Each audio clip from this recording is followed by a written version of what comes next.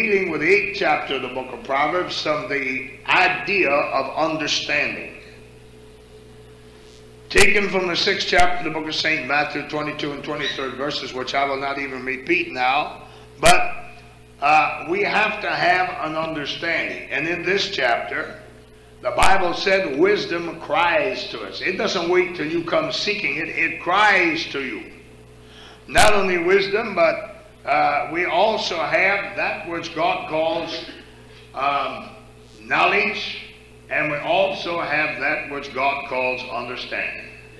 And as we stated a few moments ago, knowledge is knowing something, wisdom is knowing how to use the knowledge, and understanding is knowing the why.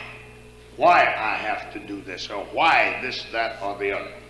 All right, I call your attention to the fact that the Bible said in the 8th chapter of the book of Proverbs that wisdom, I think he uses principally the word wisdom here. I don't want to go in there and fish out the right words, but the main thought is wisdom. It said that wisdom is always, never confuses or never fights anything in God. Let me pick it up from that point. My mouth shall speak truth. All the words of my mouth are in righteousness. That's the point I was trying to make. There's nothing forward nor perverse in me. All right, now we want to pick it up from verse number 13. I told somebody to mark this for me, and you probably did and forgot what the mark was. Well, we were supposed to be, you said, living sacrifice to God, according to where you want to teach on last Bible class. I did. Living sacrifice for God.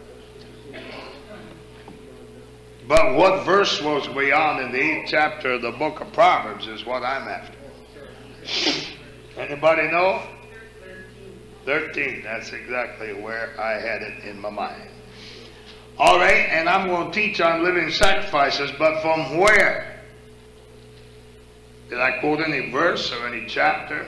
All right, now I know what. All right, Sister Milburn, that's fine. All right. Now, in the 13th verse, again, we're dealing with wisdom. And I think you know to walk with God, you've got to have wisdom. If you don't know that, we better find it out right now. I hear somebody every once in a while, if I'm a fool, I'll be a fool for Jesus' sake. God don't want no fools. How many ever heard that said in a testimony? They call me crazy, but I'll be crazy for Jesus. You ever hear that? Huh? All right, now, God doesn't want anybody to be crazy for him. He wants people that are real sharp in God. It takes wisdom to walk with God. I think you can see in our daily lives that you and I are encountering, in the first place, how many words do you speak in a day? Sister Grady, how many words do you speak in a day? Many of them, huh? All right, Brother Grady, how many do you speak in a day? How many do you speak to each other? You don't know. And yet your Bible tells you that every word we have to give an account for in the day of judgment. I think then it takes some wisdom to know what to say and what not to say, doesn't it? It takes some wisdom in God to be able to understand when I should shut up and not say a word. And we'd be a whole lot better off if we knew when to keep our mouth shut. Huh? Wouldn't we? There would be no arguments between husband and wife if we knew when to keep our mouth shut. There would be no misunderstandings if we just shut up. However, if one is determined to fight with you or argue with you and you shut up, you're going to have a problem too. You may also have to know when to talk. But then when you do talk, you better know what you're saying. If my wife is after me, and I keep quiet, give her the silent treatment, that might make her, a little irritated. So maybe I better say something. But surely I better say the right thing. Do you understand what I'm saying? Or I might throw some fuel on the fire. I don't go tell her I said that. But you understand what I'm saying? We need to have some wisdom to walk with God. All right, now, in verse number 13, he seems to leave the subject, but he doesn't. He said, the fear of the Lord is to hate evil. Now, another verse said, the fear of the Lord is the beginning of what? Of wisdom. It doesn't say the fear of the Lord is all wisdom, but he said when you begin to fear God, that's when you begin to get some wisdom from God. All right? Why? Well, that ought to be pretty well understood. We ought to be able to see that pretty good. The fear of the Lord merely means to put God in his proper place. Is that right? All right, you put God in his proper place, and then God can begin to tell you something. All right, the fear of the Lord is to hate evil. Now, I don't, in my mind right now, I don't understand, it's not in my mind just what we were going to do in living sacrifices. I probably should have made a little notation somewhere, but I didn't. I do have notes up here, but most of these notes are just scriptures in a sequence, and so I don't know what we're going to talk about, but we'll get around to it anyhow. Now, note with me that the fear of the Lord is to hate evil, and we were dealing last week with hating evil. Where? Huh? Well, first of all, we dealt with hating evil wherever evil is, in others, around us, right? And then we come down with the hating of evil in us. But remember, you cannot hate the person that the evil is in. You didn't get that. I can hate evil with a perfect hatred, but I cannot hate the individual that's doing it.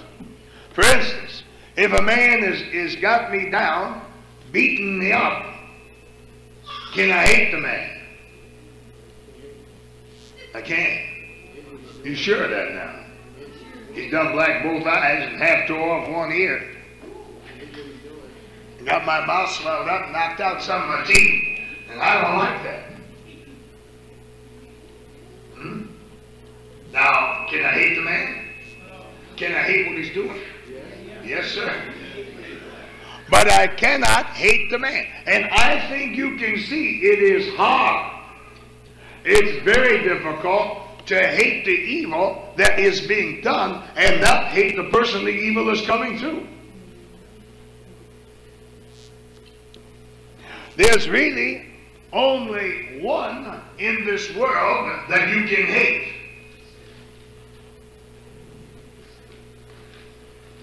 Could you tell me who it is? It's the devil. We used to sing a song, I hate the devil.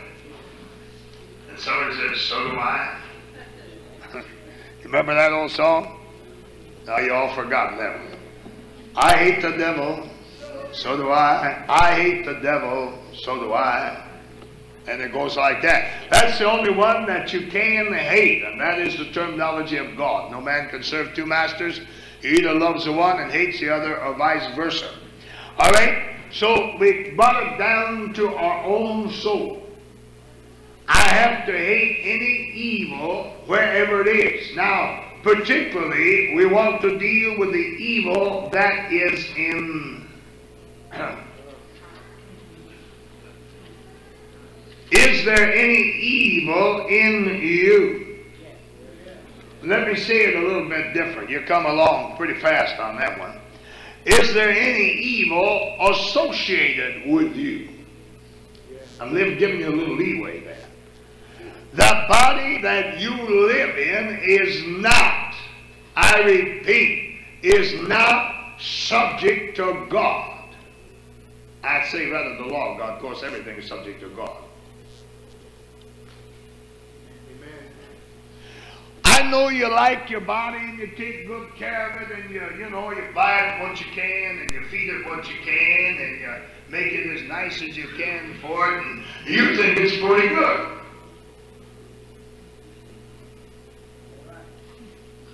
Well, your Pentecost's the only one you're going to get. Not the one like you got now. You better take good care of. That's the only one there is.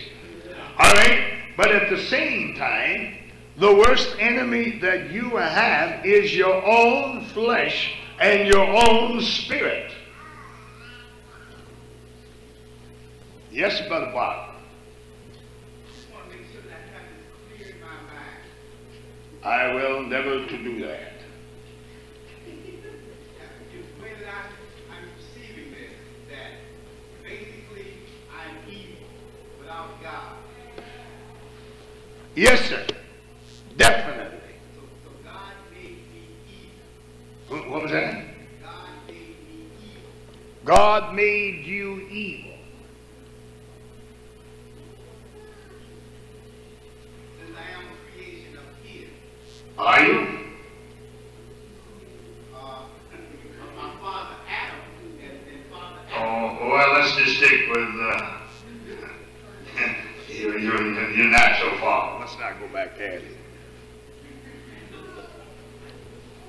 I think what I have in my mind. Your mother isn't here, or she could tell you some things about it.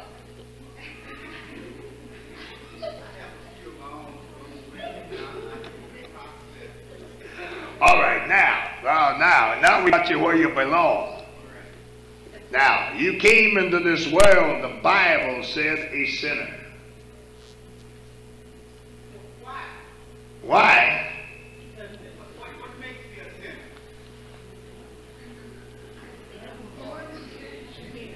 Anybody want to answer?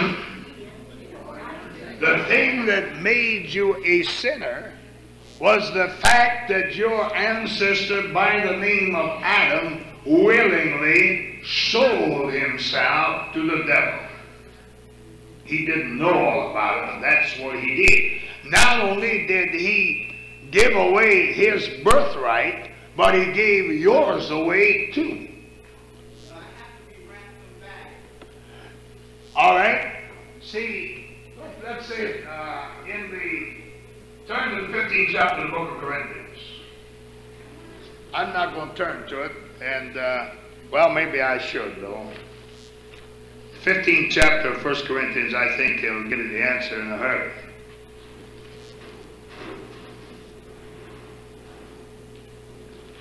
And in the 15th chapter, I want,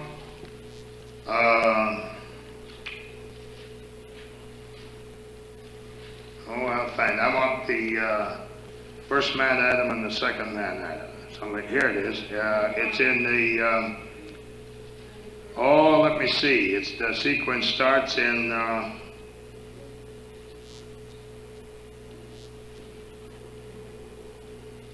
I don't, I guess I don't have it. I think I got it here in 22, yeah.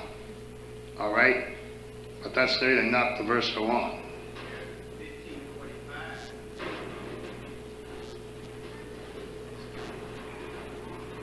That's it. That's what I want. All right. Now, note in verse number 22. Well, let's get 21 and 22. Read. For since by man came death, by man came also resurrection of the dead. All right. Now we have a positive statement.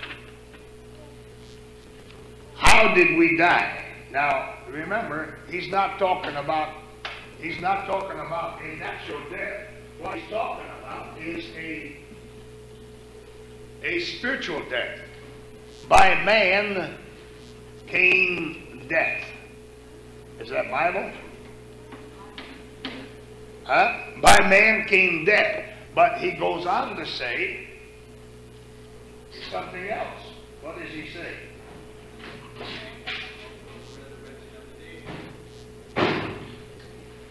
He said here in verse number 22, for since by man came death, by man also must come what? Must come resurrection.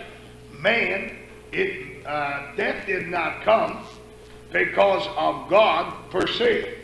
However, I think you know that God intended it to go the way it went. Let me say it this way. Did God know that Adam was going to disobey God? When he told him, Adam, don't eat of the fruit of this tree, did he know that Adam was going to eat? How do you know that? Huh?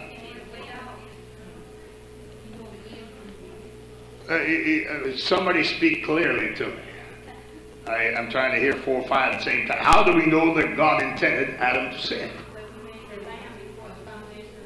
All right. Number 1, all of redemption was made before the foundation of the world. Jesus was as a lamb slain from before the foundation of the world. And the Bible said that you were to live holy and without blame before him, chosen in him when? Before the foundation of the world. All right? Not only that, but we can come closer to Adam. God told Adam, in the day that you eat. He didn't say if you eat. He said in the day you eat. Do you remember that? Adam, leave this tree alone. In the day you eat, you'll surely die. Did he know that Adam was going to die? We know that. But he didn't say, now, Adam, if you eat, I want you to know, if you eat, you're going to die. He didn't say that. He said, the day you eat, you're going to die. He knew Adam was going to eat. All right? Somebody said, well, that's true. The cross was before the world was, and Jesus is a lamb before the world was, and we were chosen before the world was. But the only reason for this is that he knew it was going to go this way. But he didn't want Adam to sin. Does that cross your mind? The foreknowledge of God. God is a master of all masters of anything. I often have said this, you've heard me say it. If I want sulfuric acid, I know how to get it. I'm not a chemist, but I know how to make sulfuric acid. That's the one thing they left in my mind. H2SO4 is the symbol for sulfuric acid. H2SO4. That means 2 parts of hydrogen, 1 part of sulfur, and 4 parts of oxygen, and you got sulfuric acid. Anyone that ever fooled with sulfuric acid, it's a pretty hot acid. Huh? All right? Now, I'm a master chemist, Brother Jerome. I mean, I know my business. If I put 2 parts of oxygen, 1 of sulfur, and 1 of 4 parts of oxygen, and I know I'm going to get sulfuric acid, and then I say, well, I didn't want sulfuric acid. It don't make sense, does it? You didn't get what I said. I'm a master chemist. I know if I put these ingredients together, I'm going to get sulfuric acid. And I'm a master chemist. I put them together and say, well, I didn't want that. I wanted water. Well, the symbol for water is H2O. 2 parts of hydrogen, 1 part of oxygen. You got water. If I'm a master chemist and I put this together, then I know. You know I intend to get this. Now, somebody has a hard time believing that God intended to have evil in this world. Who made the devil? What did he make the devil for? Now you're all stumbling now. What did he make the devil for? To be a devil.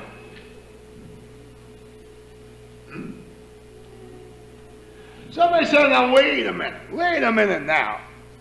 The Bible said that he was made an angel above all angels almost, an archangel.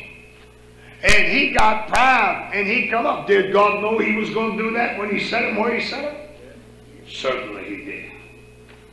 Doesn't God say, I make peace and create?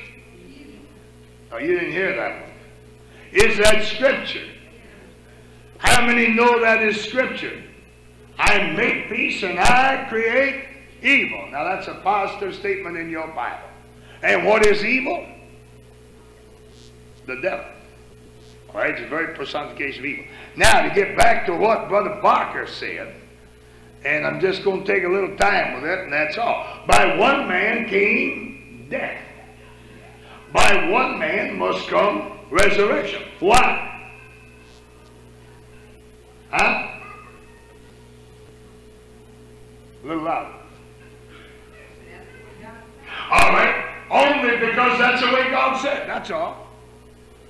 God determined death was going to come by the human race, and that by one man death would come, by another man resurrection would come. That's what God ordained. That's why your Bible tells you the beginning of the creation of God was who? The beginning. Not the end, not the middle, but the beginning of everything was Jesus. And the minute you read Jesus, what do you know about? What do you think about the minute you find the word Jesus? Next to him, you got to put a cross. And the minute you put a cross, then you're spelling out redemption. And the minute you spell out redemption, you're spelling out somebody is in sin. Is that right? Did I lose you somewhere? Sister Brown, are you lost? If so, I'll go back and try to find it. Not just yet, sir. Now, you understand what I'm trying to say. God made this world to get a church. And he is the one that chose the route in which and the way in which he would get a church. Remember, this world did not suddenly evolve out of some explosion in the atmosphere, and then suddenly the sun got hot and the radium rays got a little strong and two little cells got together and boom, the whole thing started off. No. That's not what started it. See, this world didn't start and God looked down and see all these people and say, out of these people, I'm going to get a church. That's not the way it works. God made the world. God put man here, all with one thing in mind: I am going to get a church. Now, mankind does not want to be put in the bind that mankind is in. A man has this charge against God time after time after time in his mind. If you don't want me to be what I am, why did you make me like I am? That basically is Brother Marcus' question.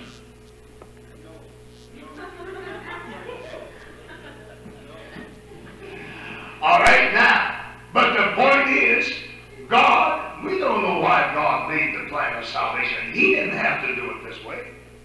God could have made each one of us out of the dust like he did Adam, and the minute he got it done, blew in us and took us to heaven.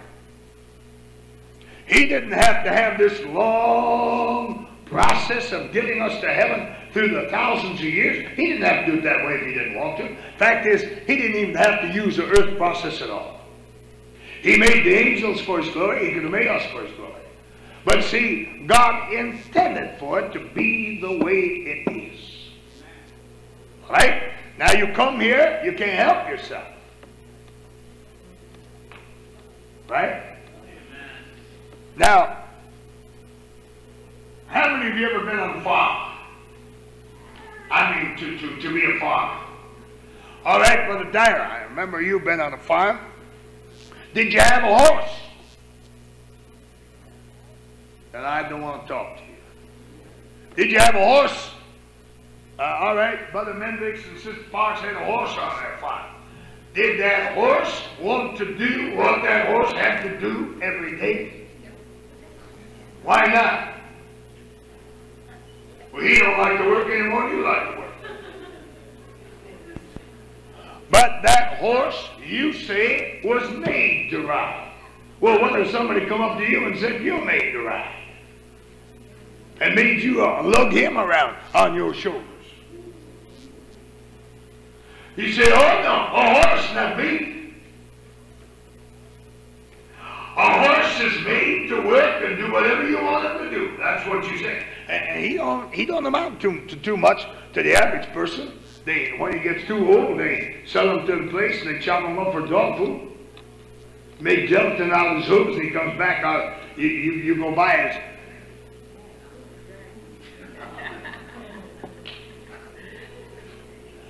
That poor horse serves you double time. He works hard for you, and you sell him to the glue works, and you feed your dog with him, and you turn around and eat him in jello as jello.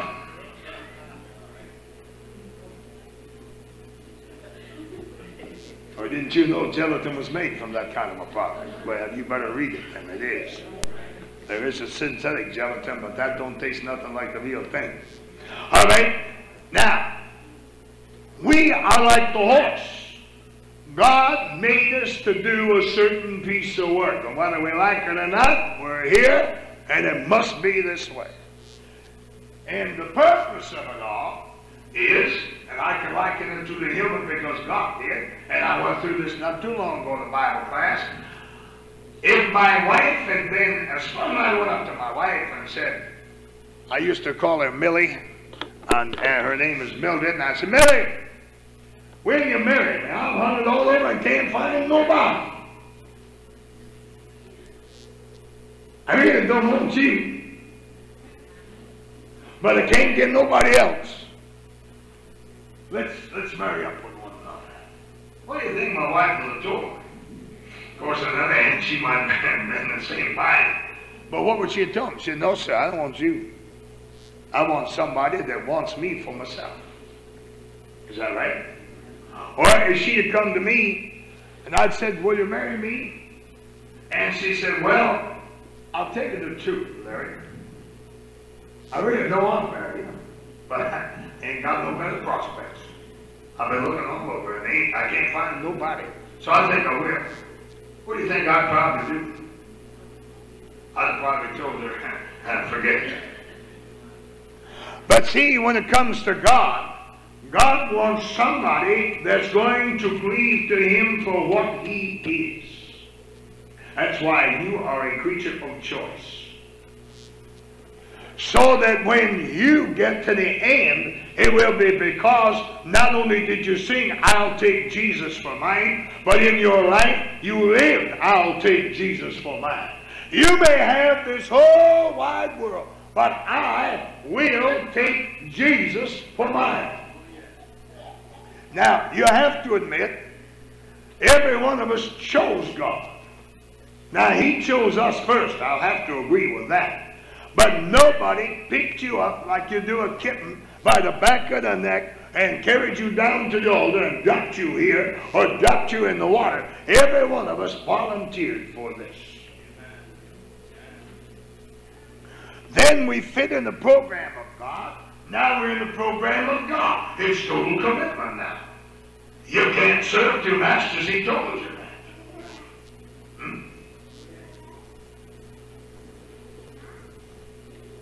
I'm going to preach on that pretty quick. I can feel it coming. It's been bothering my mind quite a bit lately, and that usually means it's somewhere down the road. I don't know whether when, but it'll be here. All right? You can't do it. God said you either love one or hate the other. That's what it's all about. Now, why God did what He did, I have no knowledge of whatsoever. He's God. Now, sir, your question.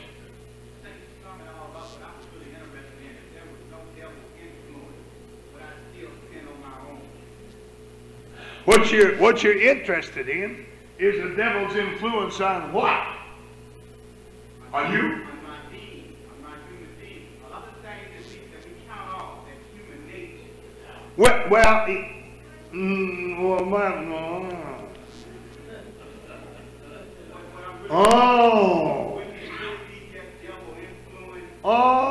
You know, if I didn't hate the devil, I might even feel sorry for him.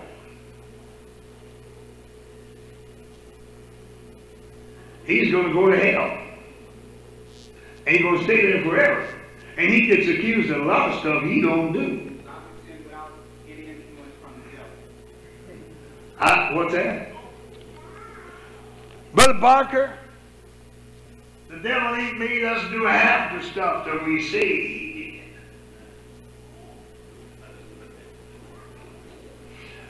Most of that stuff comes out of us.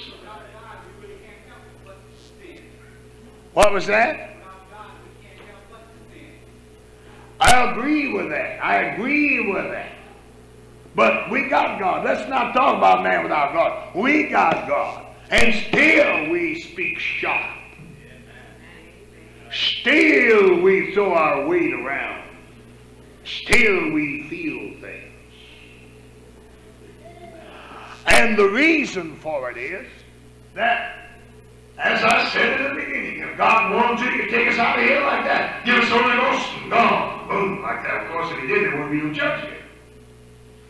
If there was, Lord, I'd be in a pitiful place. I'd be preaching the gospel. Y'all watch y'all come up here and get the Holy Ghost and disappear, and I get new bags in here.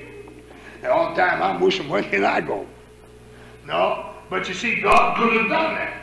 But as maybe you won't hear, Brother Barker, just not too long ago, I went through the same thing. And I dealt with it from this viewpoint. If you want to understand, you look at the book of Job. All right, in the book of Job, God said to the devil, not to Job, but to the devil. Remember how the book of Job starts?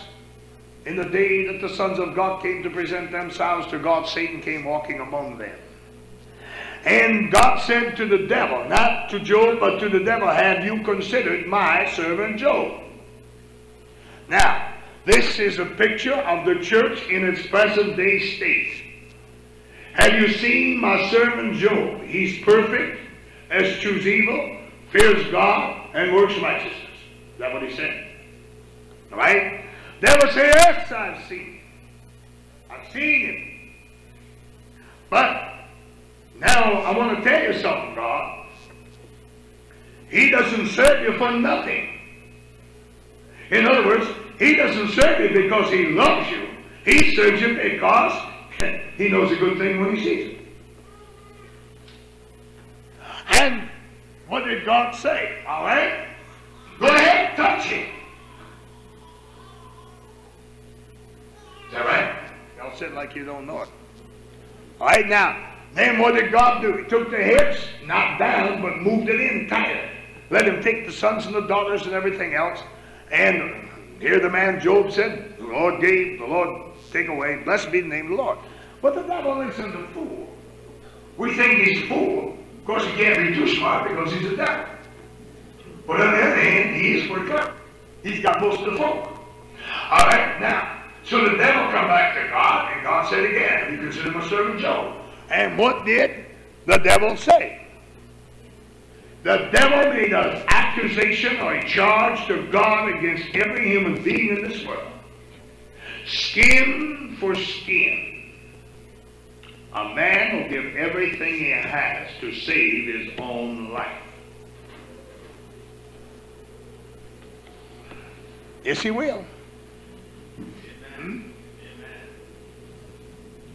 If suddenly this building, we had an earthquake, and this building began to really shake and rock and whatnot, you know, and we could see the cracks coming, what would you all do? What would you do? You head for the basement. Well, you'd be better off if you headed outdoors. Seeing as how you're a little confused, I'll tell you which way to go. But at the same time, what I want to know, now remember, we can see the cracks coming. We know it's coming in any minute. So here's Brother Brown standing up. Come on, dear, talking to Sister Brown. I'll help you up. I know you're a little slow. I'll help you up. Now, don't get excited, Sister Brown. Is that the way it would go, Sister Brown? Remember, it's coming in any minute. Brother Brown would be most apt to say, let's get out of here. Now you all don't. We love one another, don't we? Don't we love one another? Would there be any jam up at the door? Would there be any pulling and clawing to get out that door? No, but you love one another. You wouldn't push somebody out of the way. Sister, honestly, you could get you and Mike through first. Assuming you still got Mike. See, I know you know that self-preservation of life is a very, very, very, very big thing in a human existence. Well, I don't know why you didn't like it, but you didn't like it. But the Bible made a positive statement, skin for skin. A man will give everything he's got to save his life. his wife, his children, anything. Now when he said man, he means women too. Now, Sister DeVoe, you love little Troy, don't you? Hmm? If he was going to die, he'd take his place. If he was going to die, he'd take his place. Yeah. Yeah. You believe it?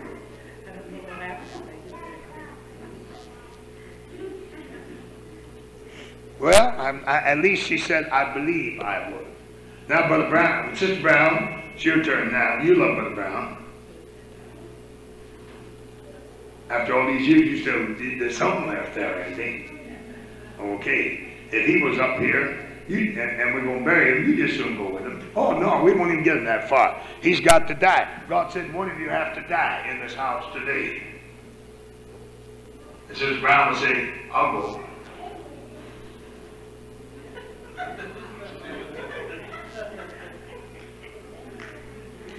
Something tells me it wouldn't work. None of us would be volunteering, Brother Harry and Sister Martha. I think God would have to make the decision who's going to go. You understand what I mean? Self-preservation is a very strong thing. But you see, the whole point of the whole book of Job is that God was showing us how the church operates.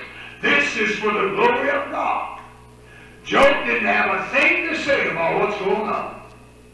This is a struggle between good and evil, God and the devil. I hate to say a struggle because God was the one that originated this.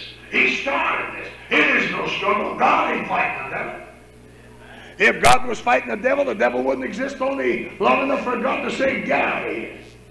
It ain't no fight. The devil is merely another thing that works for the cause of God, like the sun, the moon, and the stars. You don't like the way I'm saying it, I can feel that, but that's the way it is. He said to the devil, have you considered Job? What for? There he is, go after him. The devil told God, I can't touch him, you've got my heads around him. Who took the heads down? Why did God take the heads down? But Barker, he took the heads down so the devil could get to Job. Did he know the reaction that Job would have? Fine. All right, the devil come back and said, skin for skin. Now give everything he's got to save his life. Now, did God know when he let the devil afflict Job with boils? Touch him now. It ain't his kids dying now. It ain't the fox dying now. Here's Job sitting down in the ashes with a very, very painful thing. If he sits down, he's sitting on boils. And I'm sure if the devil sent boils, they must have been terrific. If he stood on his head, he's standing on boils. Lays on the right side, lays on the left side. He's boils from top to bottom. You can't even conceive anything like that, can you? Can you imagine the pain that would be associated with that? All right, here he is. Now, he didn't want to be there. He hadn't done anything wrong. And yet he's there for what purpose? That God might get the glory over the devil. For the purpose of God. Note with me that this man by the name of Job did everything but curse God to his face, like the devil said. How many took note of that? I've been through that so many times. He cursed the day that he was born. That's one of the first things that come out of his mouth after the devil's 7 days of silence. Cursed be the day in which they said a child was born. A man-child, I think he said, was born. Tell God, you're my enemy. Why don't you let me alone and let me swallow my spit? That's getting pretty close to it, isn't it? Huh? All right, not only that, but he told God, the only reason you're right is because the power's on your side. If the power was on my side, I'd be right. Now, he's accusing God of something there. Not only that, but he went on to say, I'll fill my mouth with ornaments. And I'm going to straighten God out. God is misusing me. I do not deserve what's happening to me. I'm going to straighten God out. He tried to find God, and yet, strangely enough, this man had this much confidence in God that if he could just get God to see it the right way, that God would straighten it out, recognize he'd done Job wrong. That's why he was going to go out there with God, straighten him, make God see it like it is, you know, that Job is okay. He couldn't find it. Finally, and this is the sum and substance of it, God would not let that man curse him. You know why he wouldn't let that man curse him? Because the devil can never get the victory over God. But that man come so close to it, didn't he? Skirted right on the edge of it. The only reason he didn't, God held him and wouldn't let him do it. All right? Now, comes the end of the story, and God said, all right, here I am. You want me? Here I am. Where were you when I made this sun, moon, and stars? Where were you when all the world had nothing? And here's the man that finally said, I'll put my hand over my mouth. I've spoken of things too wonderful for me. Fine, that's good, but that's not what God wants. God kept the pressure on him. Just bearing down, bearing down, bearing down. Finally, the last question, one of the last questions he asked him is, are the gates of death open to you? Can you look past the shadow of the doors thereof? Something of that nature. In other words, can you come in and out of death? Do you know anything about it? You just lost your sons and daughters. You know nothing about it. All right? And finally we find Job down in the dust. And what does he say, Brother Parker? I abhor, I hate myself. I loathe myself in dust and ashes. God said, you're ready now. That's what it's all about. We have to learn how to loathe ourselves. Now, when I say ourselves, don't misunderstand what I'm saying. Any propensity to sin that I might find in me, I must hate it. I must loathe it. You understand what I'm saying, Brother Barker? I'm directing it to you because it's your question. Do you understand what anyone does not understand what I'm saying? All right? Now, does the Bible say that we should hate even the garment spotted by the flesh? Does the Bible say that? Anyone ever read that in the Bible?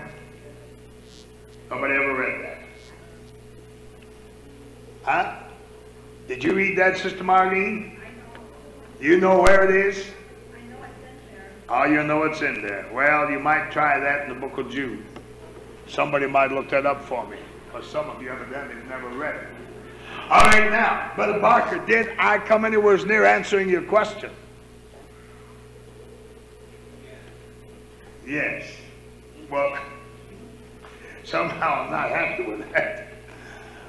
I didn't really get to what you wanted, though, did I?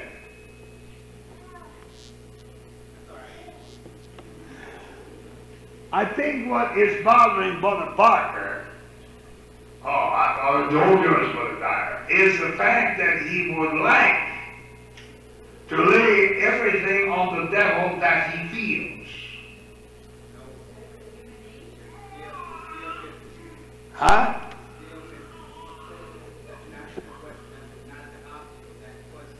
Well, give me the object. Throw it at me and I'll catch it.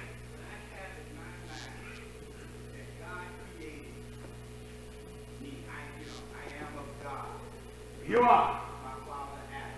Right. And if it was not for the influence of death, I would not be wrong.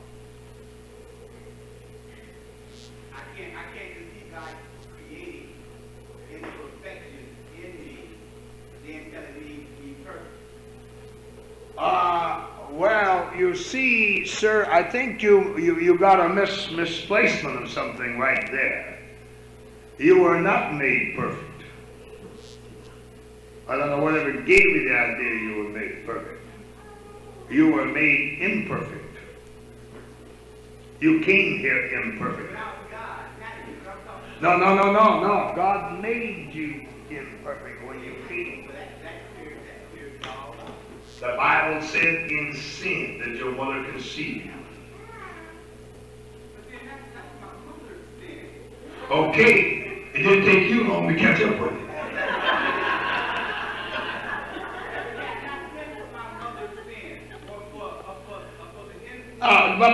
But he didn't say, now hold it. He didn't say your mother was a sinner when she conceived you. That the conception of you, that she, for instance, let me, don't tell her I said this. But it doesn't mean that you were an illegitimate child, and but when the conception took place, she was sinning. I don't know what that means. It meant your mother was a sinner.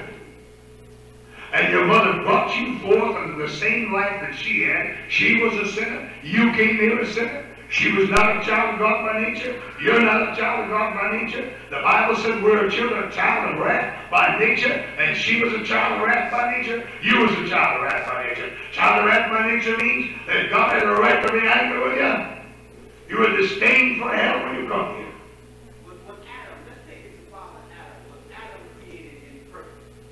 Was he created perfectly? Imperfect. Right. Certainly. What was his imperfection? Huh? What was his imperfection? His imperfection? Well, it's probably too numerous for me to enumerate, but his imperfection, per se, to put it pinpointed, was the fact that he loved the woman more than he loved God.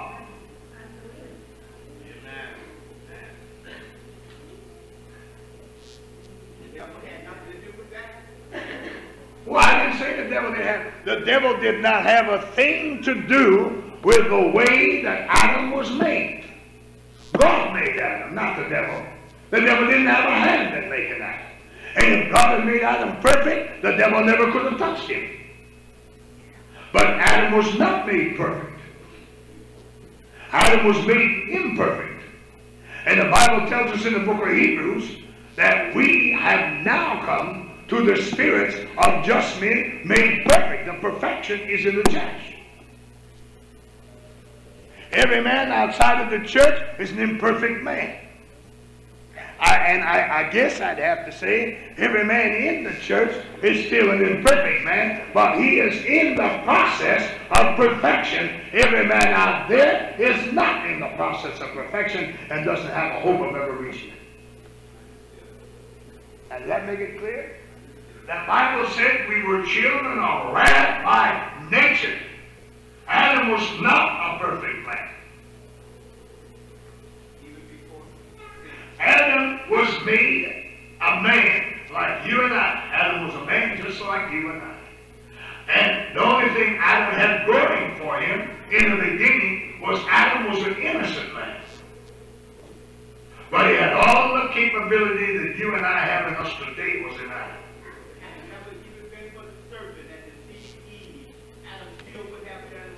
What was that again? Adam still would have done wrong in the sight of God, even without the influence of the devil.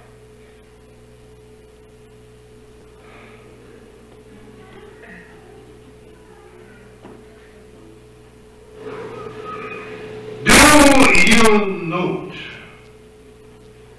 my good brother, or will you note with me, that the devil didn't have a thing to do with Adam's fall? The devil tempted Mother Eve. We get a long dissertation on what happened with Eve, but we don't find the devil in Adam's thing at all. She came to Adam and she said, I did. How did she say that? The devil tempted me and I believe, and she said something like that. Anyway, she said she ate the fruit of the tree. That's all Smith said. But Margaret, sir, is your question I'm talking about. All right, now, Mother Eve was tempted of the devil. You don't find it. When Eve went to Adam, she didn't, the devil doesn't talk to Adam a bit. Did you notice that? Huh? I don't even read that in there.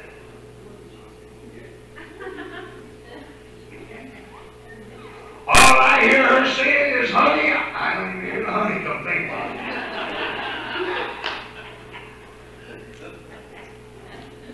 Let's go to the first chapter of the book, the second chapter of the book of Genesis. Genesis 2, let me see. Now it's going to have to be the third. All right? All right? And when the woman saw the tree was good for food, the devil's gone on his way now. He just pointed it out to her and he left us and he'd gone on his way. And that it was pleasant to the eyes, tree to be desired to make one wise, she took the fruit thereof and did eat, and gave also unto her husband with her, and he did eat, and the eyes of both them opened. The devil isn't in there at all. However,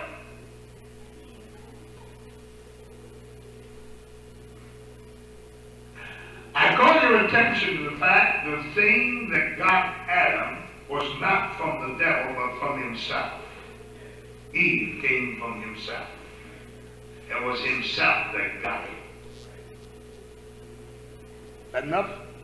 All right, about that. Take a little while.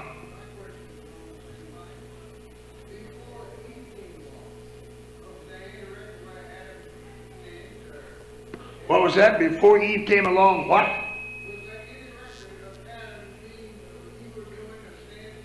No, Adam was perfect until the day, that is, as far as what we call, not perfect in God's sight, because God made him to be the perfect as him did. But Adam was not charged with sin, that's a better way of saying it, until he disobeyed God. I said a few moments ago, Adam was created innocent. All right? Now, when this little baby here was born, this baby was born innocent. Is that right? The baby was born innocent. Oh, this little, I saw another one back here. You got one, haven't you, Sister Silver Duke? Don't you have a little baby there? That little baby is born innocent. Now you take the youngest baby in the house now, is probably Rachel's baby. Or is yours young? All right, that one's young. All right, the youngest baby in the house. What does that baby know about life? Nothing. But that baby has already showed anger. That baby has already showed impatience. It doesn't take long. But it comes here in innocency. All right, now, I'm sure that grandmother or great-grandmother does not come up and when the baby cries woman and say, shut up. But there'll come a day when they'll tell that child, you don't do that. And the minute the law comes, then judgment must follow the law. Now, Adam could not disobey God. Anything Adam did was okay until God said, thou shalt not. And the minute God said, thou shalt not, then capability for sin was there. In the book of Romans, we read it this way, I think in the 7th chapter somewhere. It reads like this. It said, by the commandment, sin came, or by the law, sin came. The knowledge of sin came by the law. I could not disobey God when he didn't tell me nothing. But the minute he said, thou shalt not eat, then I have the capability of sin. And Adam went right ahead and sinned. All right, Sister Dyer. You still got a question on that? Or something else? Well, wait a minute. Let me deal with Sister Dyer. She has a question on the same thing, Sister Dyer. All right, loud.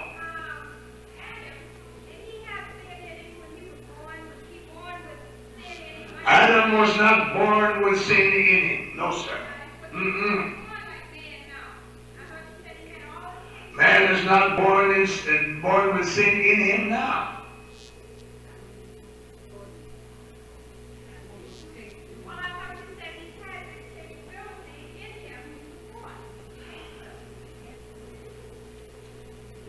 Help me, Jesus.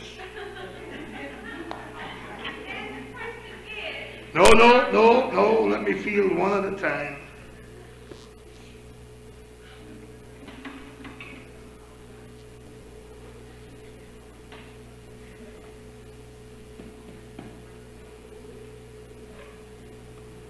That pond. This is a frog. The frog is in the pond. Everything is okay. When the pond gets in the frog, everything's wrong.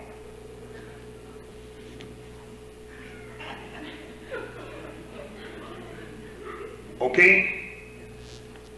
Now let's not say the bond. This is sin. Here's a baby born into sin. Okay? Everything's okay until the sin gets in the baby. Well, Adam didn't have sin, huh? What?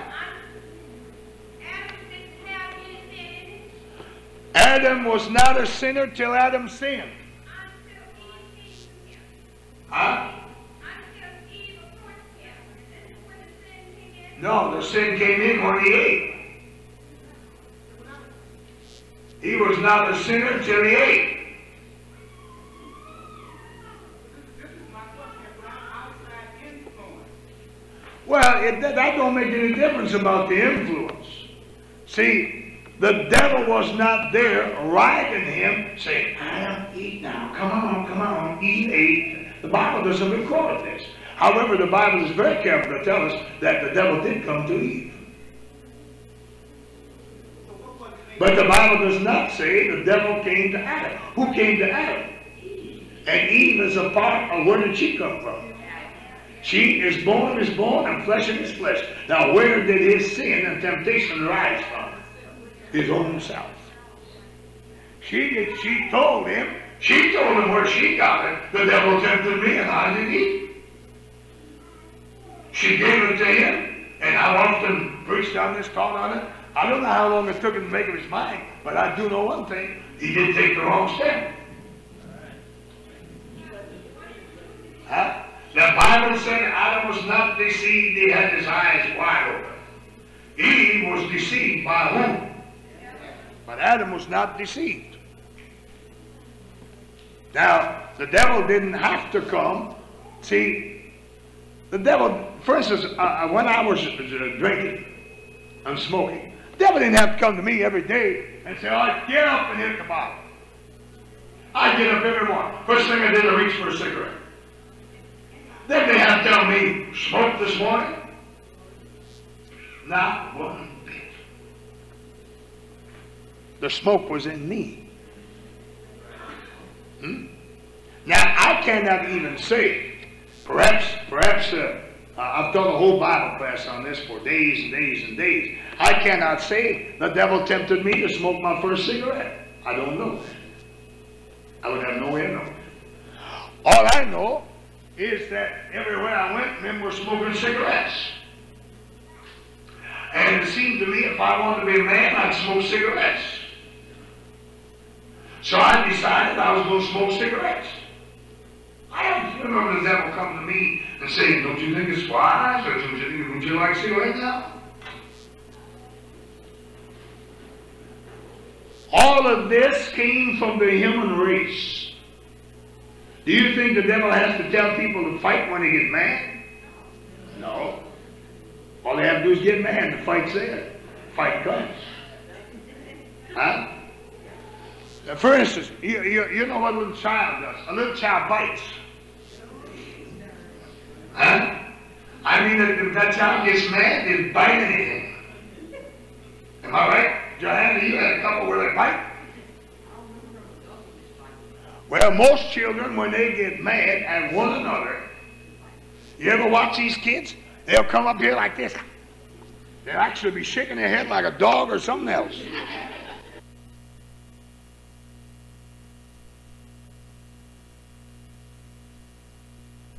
Who teaches a little fish to swim?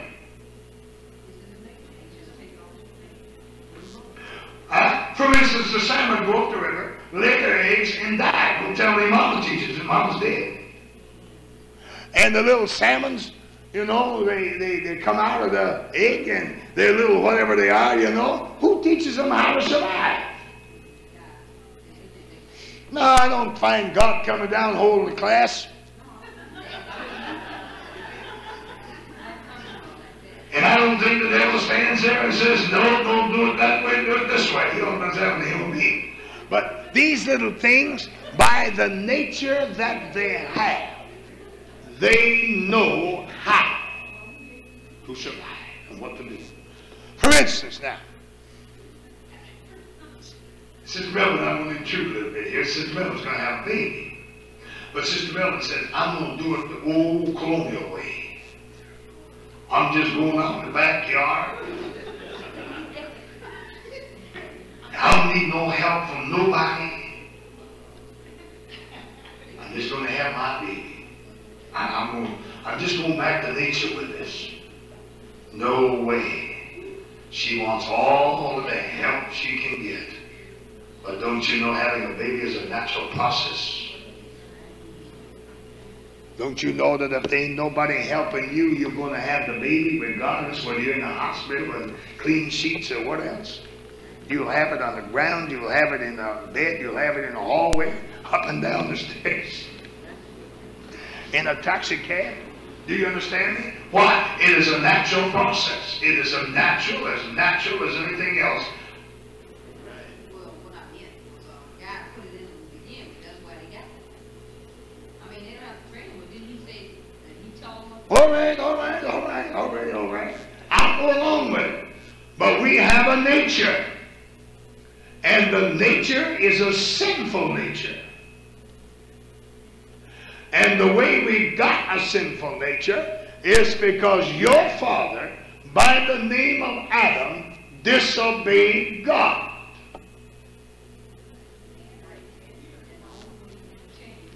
And the only way you're ever going to get out of that is to have God get you out of it. Now, let's go back to the book of Corinthians again. And in the 15th chapter, you've taken most of my Bible class, but I feel you have to know the answer. All right? Now, note here again in the 15th, as in Adam, all die. That's where it is. That's where the action was. That's where it came in. He was the gate that gave us the nature. All right? Since by man came death, by man also came the resurrection. As in Adam all die, even so in Christ shall all be made alive. Now, to make things a little more confusing, let's look at the second man. We can't refer to the second man, Adam. Adam's nature was a sinful nature. What kind of nature was Christ? Huh?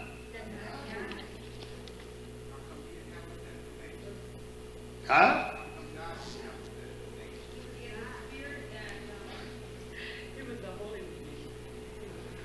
Because the Bible said he was born holy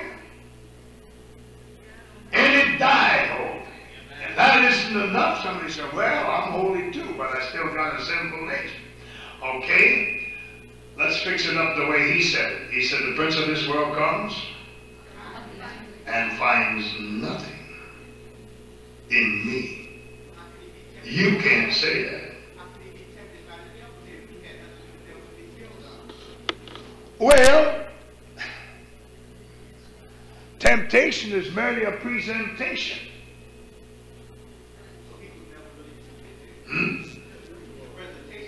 It was absolutely impossible for Jesus to sin, if that's what you want to know. Absolutely impossible for Jesus to sin. Just like it was absolutely impossible for Adam not to sin.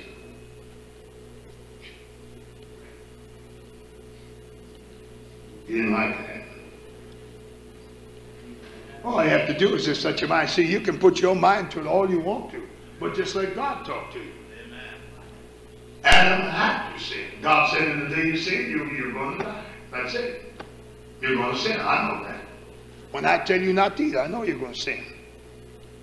But at the same time, when God brought Jesus Christ into this world, he knew there'd be no sin in that body. That body is one body that's going to be presented holy unto God. Now, that's a broad statement. Let's take it in, let's narrow it down. Let's focus it down. Your body is merely a process whereby the devil can work on you. That seems to be almost denying what we've been talking about. But that's the avenue where, as I've often said, and I'll draw a picture again, If I get out of the light,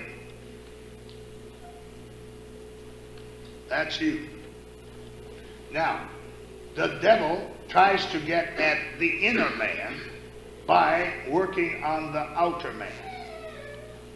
God, to get at the outer man, works on the inner man. That's all God's concerned with, is the inner man.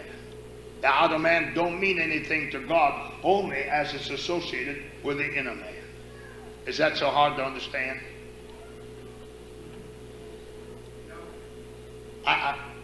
That's difficult. Well, okay.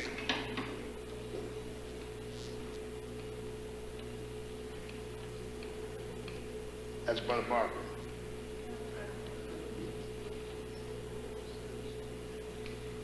Now, that's the real Brother Barker. This here is the real Brother Barker.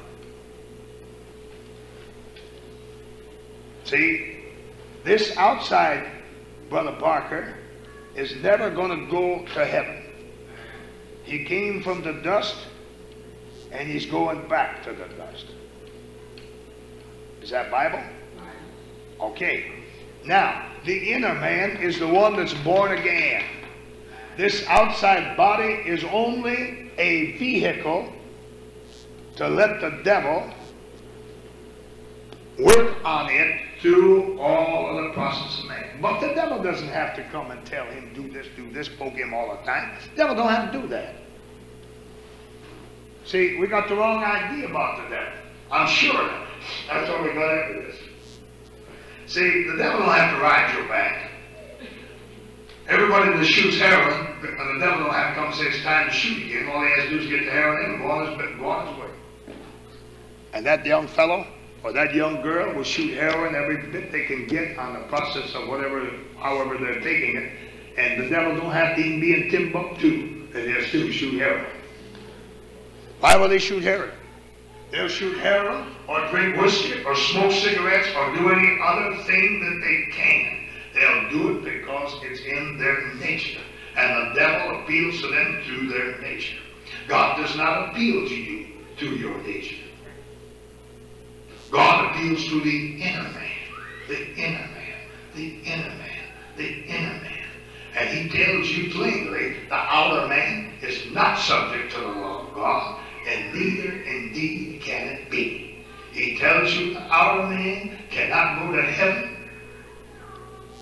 Does he tell you that? It cannot go to heaven. The outer man cannot understand the laws of God. Then what kind of a nature does he have? Is my nature from the outer man? Your nature is not from the outer man. No way. It's from the inner man? Inner man is you. You have become a new creation. Have you not? If any man be in Christ, he is a new creature. He is a new creation if he's in Christ.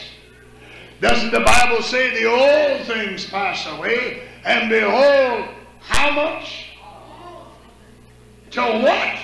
You can say, I looked at my hands and they look new, but that's just the way they look. They're still the same old hands. What is new? The soul, the inner man, is born again, a new life. Now, the Bible tells you in the book of Romans, I beseech you, therefore, brethren, by the mercies of God, in other words, by the mercy that you've obtained from God, not one mercy, but the continuity of mercy you've obtained from God, that you present your body, you make your body, you give your body a living sacrifice to God. Is that what he said? Now, when he says a living sacrifice to God, he said, what is it? Holy, acceptable unto God. Now, the only thing that makes your body holy is because you have separated it to God, like the holy things in the sanctuary. You have been veiled. You have been born again. It's up to you to take this body and present it to God as a sanctified thing. However, this body cannot inherit the kingdom of heaven. It cannot be saved. Your body never will be saved. It never will go to heaven.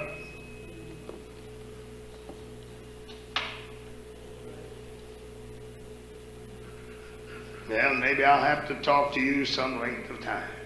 All right, Brother Dyer, you've been trying, you got your Bible over there and you got your hand up, you're trying to get through. You're in.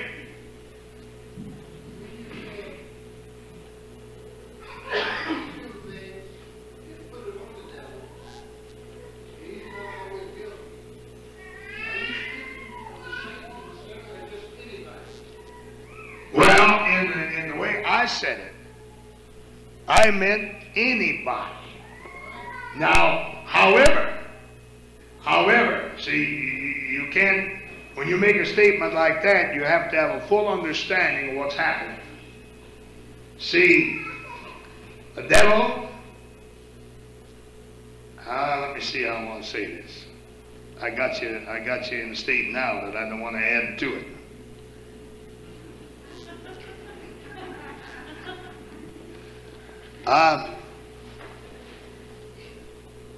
Who is responsible? I'll ask you a question. You're going to shoot something at me, I'll ask you something. But there, who's responsible for the condition of the world as it is today?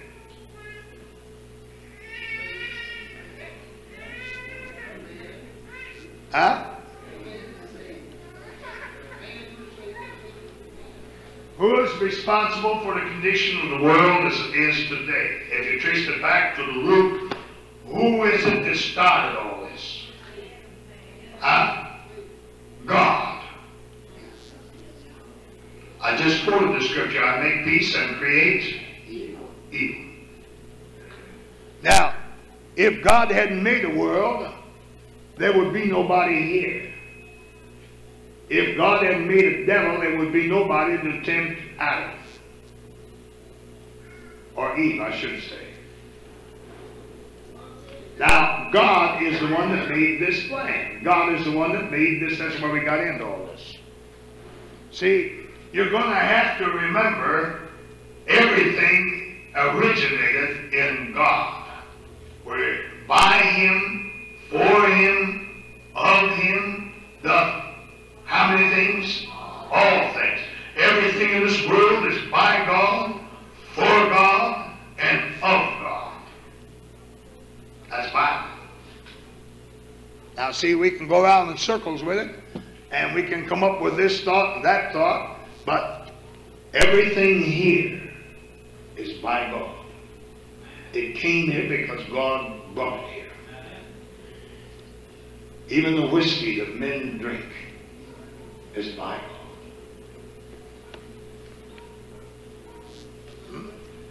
It's hard to understand. You have to look away into the spiritualness of God, the spirituality of God, to get the answer to this.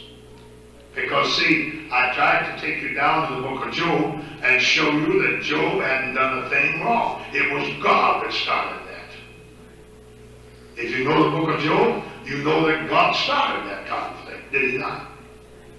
And do you note that God made this statement about Job? He's perfect. He eschews evil, he fears God, and he works righteously. If God would say that about you and me, we think we're pretty good people. But note that Job was not good enough for God. And I'm going to tell you something yet, neither are we. Not yet. Job was not good enough for God. And I'll bring you back to Bible class in the last few minutes here. He was not good enough for God. And how did God get him good enough for God? What did God use to work on him to get him good enough for God? Yeah, but now, note with me, the devil wasn't riding the back of Job all this time.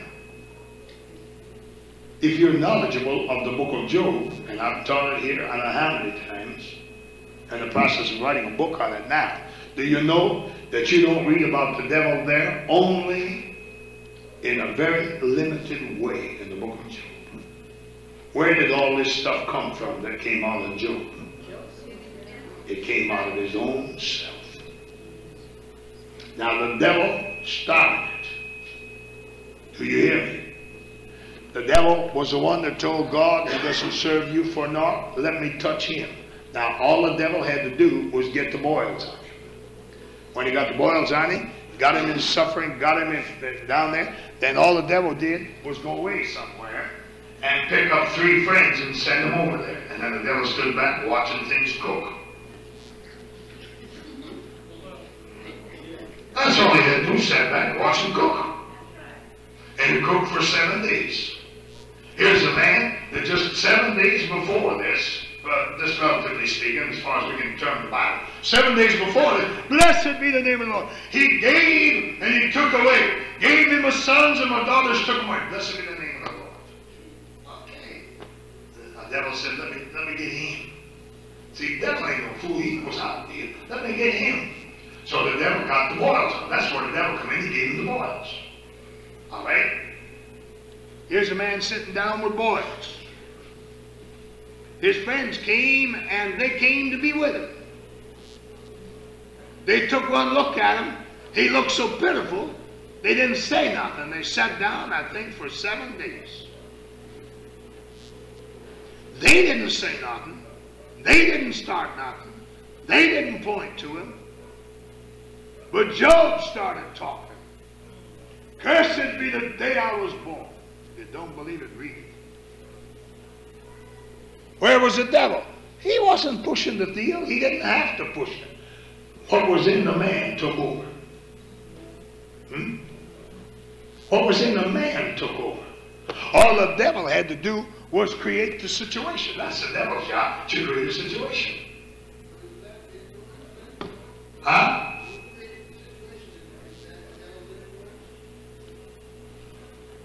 I don't get what you're saying.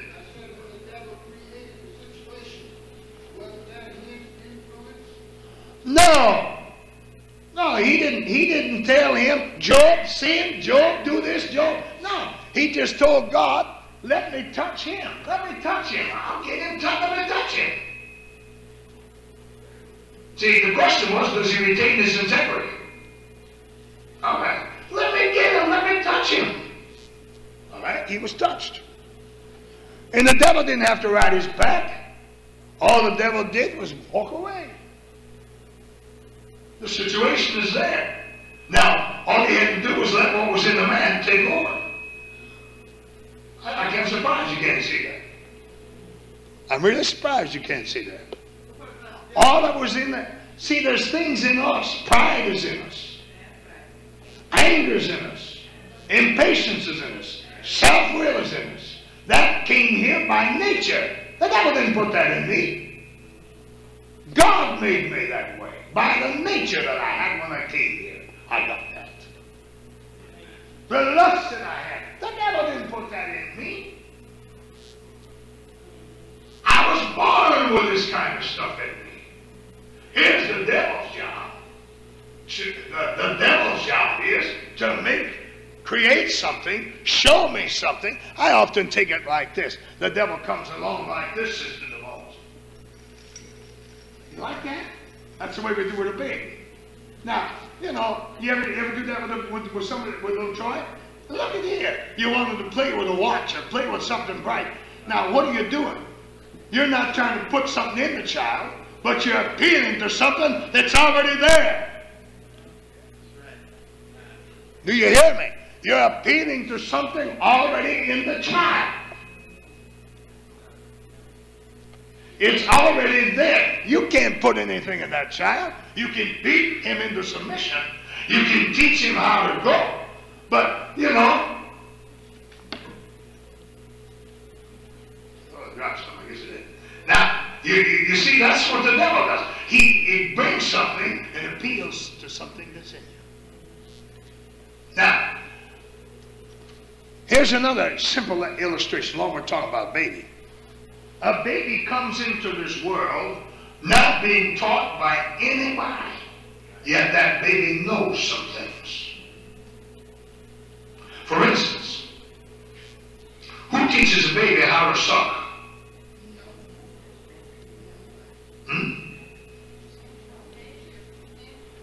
You watch a little baby's mouth when he ain't nothing to suck. Do they do this? Come on, you mothers. These fathers been doing all talking. Now you mothers, you come on, get with me these last few minutes. There's a baby automatically.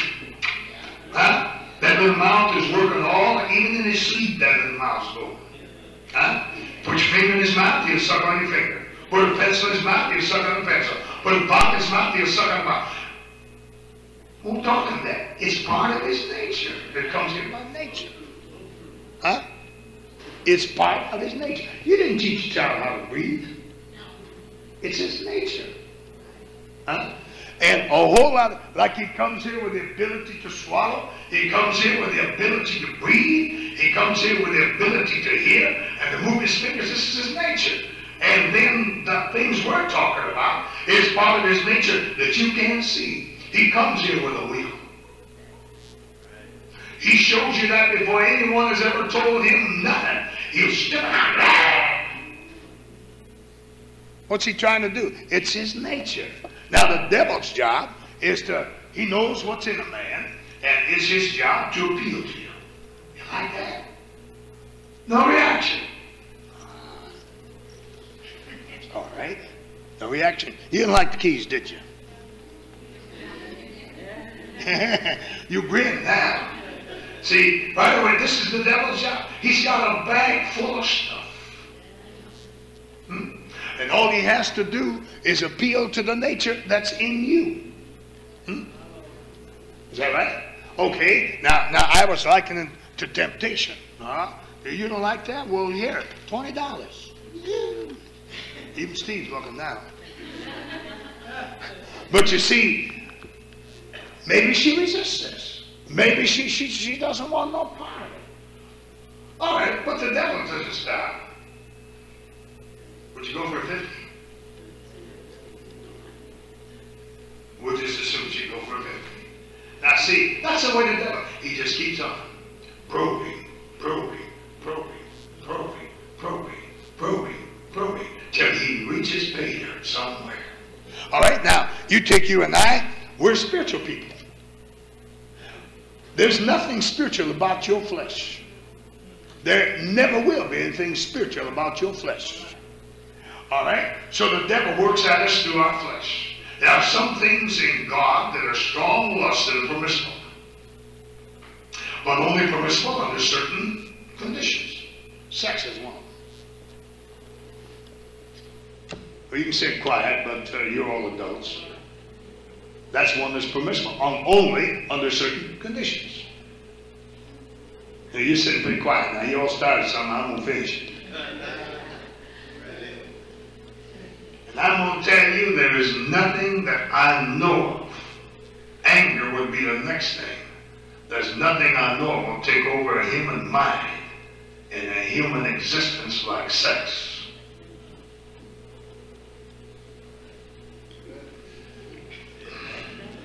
Legal or illegal. Now you're sitting pretty tight. Well, now y'all got me here and we're 5 minutes overtime. We're going to take a little more time too. If you have to go, just get them going. However, I'm talking about sex now. Everybody's going to stay.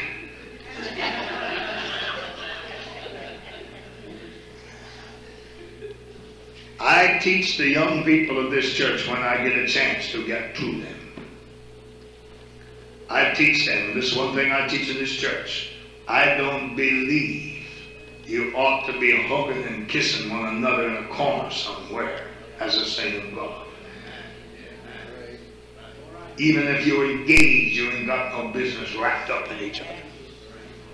Because what is going to happen is your nature is going to exert itself. And I tell them this, you may not mean no harm at all. But once you get started on a certain path and reach a certain point, you're going to do what you're going to do. If God was standing right, holler at you. That's one of the most powerful emotions when it gets so far of any emotion that I know anything about or have heard anything about. That is, it has to do with the flesh. Now, what God wants us to do is to take and become spiritual people. That doesn't mean that your body doesn't have these emotions, but you are to take these and control them. You're to put them in under control. Then you are, by the very virtue of the fact you have these emotions, anger, frustration, impatience, and all of this under control, then you present this body as a separated thing to God. Even though it's never going to be made heaven. Just like the holy vessels that were sanctified and counted holy in the Old Testament. You remember these vessels? You're a student of the Old Testament. You remember all these vessels that were holy unto God. The only reason they were holy, they were separated unto a work for God. And you are separated unto a work for God. And you are to take your body and present. Your body won't be saved. It can't be saved. It never will be saved. And when you talk about your change, this ain't going to be changed. Even the people that don't have the Holy Ghost knew that, because the man said, this robe of flesh I'll drop and rise. He didn't say this robe of flesh will be changed now go. And the man wrote that old prayer meeting song. Sweetheart prayer. He said, this robe of flesh I'll drop and rise to seek the everlasting prize. And God tells you your house is coming from heaven. Now, this is where the battleground is.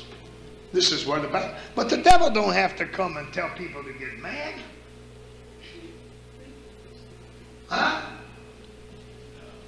The devil don't have to tell people to get mad. I'm going to take just a few minutes more. Here's a young man. I've often said this. Here's a young man. Prayed this morning. Had a wonderful session with God this morning. He's a young single man. Oh, he might be a married man, but he's a good saved brother. Brother John, stand up out there. You be that nice little brother. You did pray this morning, didn't you? I did. Huh? I did. You did? You get over there and walk towards me. Now he's saved. He ain't got his mind on nothing but God.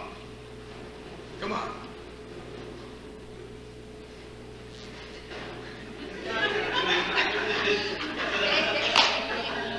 Where's his mind now? Well, that didn't work so good. Let's try it again. Hey, buddy.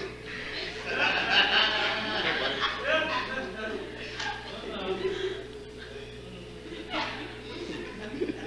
Now, I know you know.